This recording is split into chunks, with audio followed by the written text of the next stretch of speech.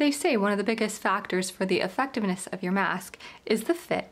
So adding a nose bridge wire really helps it to stay well against your face. I've also heard from many people that wear glasses that it helps minimize the fog. You're going to want cotton fabric for the outside of the mask. I'm also using cotton fabric for the lining as well as for the filter pocket. You're welcome to use interfacing on the back of the main fabric if you'd like to.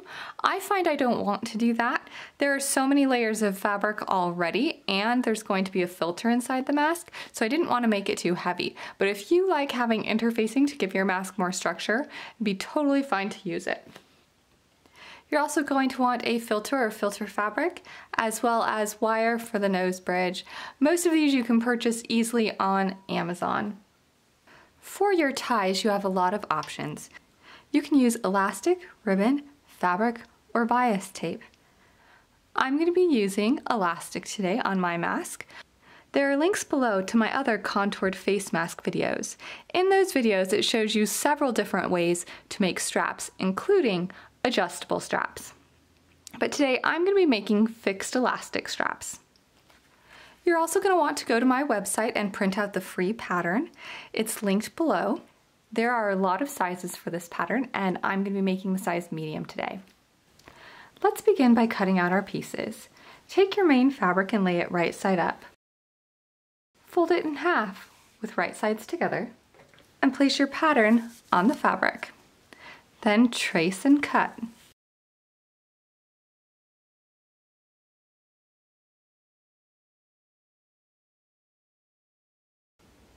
Repeat this process for the lining.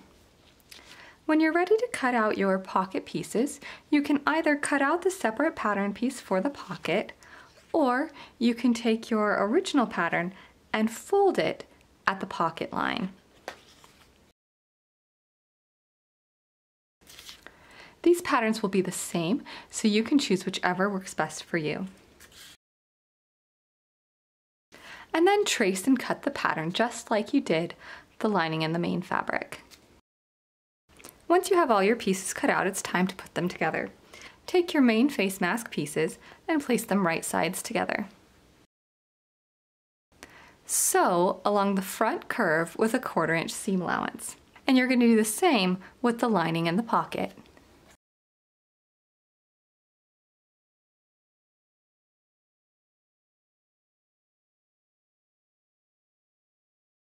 Next, finger press your seam allowance open.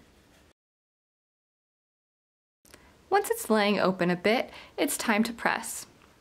I like to start at the chin, the longer, flatter section. To press the curve, you can either use the very tip of your iron, or I found if you have a seam roll, the curve fits quite nicely around it. To help the mask lay flatter, make a few clips in the seam allowance along the nose curve. Repeat this process for the lining and for the pocket. We're now ready to add our straps. Lay the main fabric right side up. Measure 3/8 of an inch down from the top corner. And place one end of your tie 3/8 of an inch from that corner.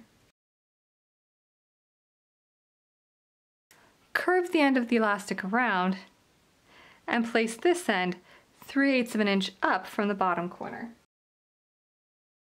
Repeat on the other side. Again, if you prefer a different type of tie, see the links to my other videos below. Those videos will give you some other options.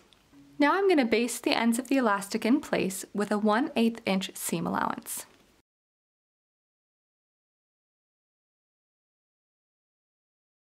Let's prepare the pocket. Lay your pocket fabric right side down and measure about 5/8 inch away from the edge. Do this on both sides. If you'd like to, you can finish the two edges of the fabric here. You can serge them, do an overcast stitch, use fray check, or cut with your pinking shears. I'm not going to do that. I think it works pretty fine just as it is, but you're welcome to do any of those things if you'd prefer to have a finished edge on your pocket. Now I'm going to go to the ironing board and I'm going to fold up the edge of my fabric towards the wrong side up to meet my line, and I'm going to press. And I'm going to do the same thing on the other side.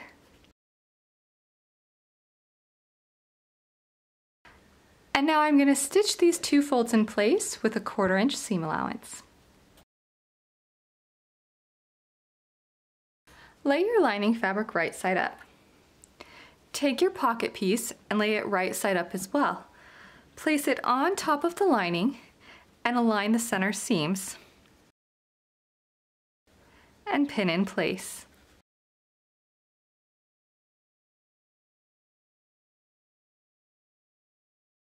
If you'd like to, you can baste along the top and bottom edge with just less than a 1/4 inch seam allowance.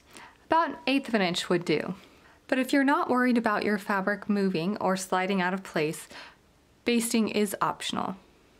I'm going to go ahead and do so today just to be safe.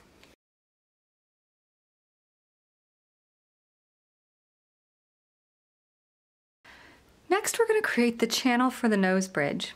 This could vary depending on the size of wire that you're using. The nose bridge that I purchased from Amazon is about 9 millimeters wide. So I'm going to sew my mask together with a 1/4 inch seam allowance. Then I need at least a 1/4 inch of space for my wire. And I'm going to sew a seam beyond that to make my casing.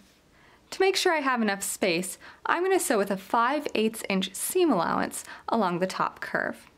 You may need a little bigger seam allowance, such as 3/4, if you have a larger size nose bridge wire. So I'm just going to stitch along this edge with 5/8. If you're worried about making sure that that seam allowance is exact, you can make guide marks or draw the line beforehand if you like.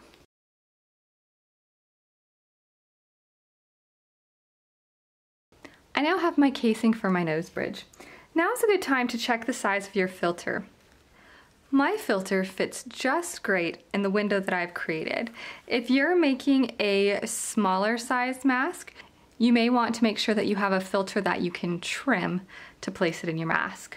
If you're making a larger size mask and this section is really big, a lot larger than your filter, you may want to make a boundary line for your filter pocket up high so that it prevents it from sliding around. Let's go ahead and put our two pieces together. Lay your main fabric right side up. Lay your lining fabric with the pocket right side down, so the pocket should be touching your main fabric. Align the center seams and pin all the way around.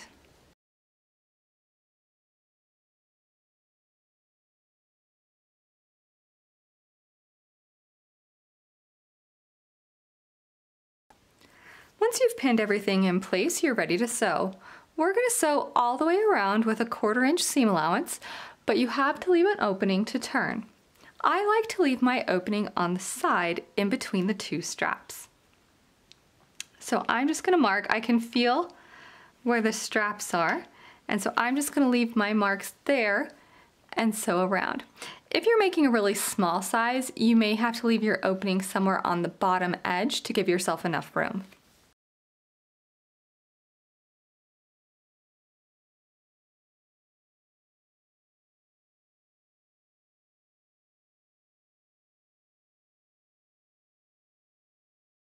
I'm now going to clip the 4 corners and all of the curves.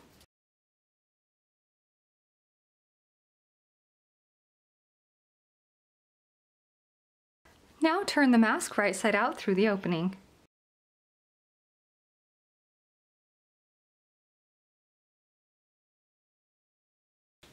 You can see when I flipped my mask that my pocket is on the wrong side. So if that happens, just go ahead and flip again until the pocket's the right direction. Use the turning tool to poke out the edges and corners.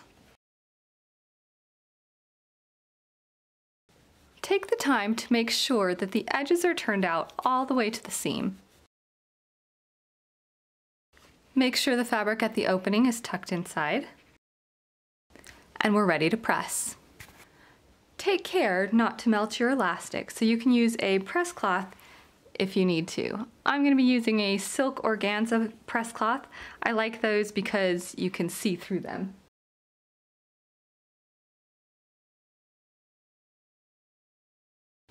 We can now stitch our opening closed. You can either stitch across this end with an 1/8 of an inch seam allowance, or you can slip stitch it closed. I like to do an 1/8 of an inch top stitch along both edges, just so it looks the same on the left and right hand side of the mask. Turn your mask right side down. Slide your nose bridge wire up through the casing. A lot of the nose bridge wire that you can purchase nowadays is adhesive. I'm just leaving the adhesive strip on because I want to be able to take the wire in and out when I wash my mask. So I'm just going to slide it up through the channel. I'll get it as centered as I can and then arch the nose bridge wire as I like. Then I'm going to take my filter and slide it inside.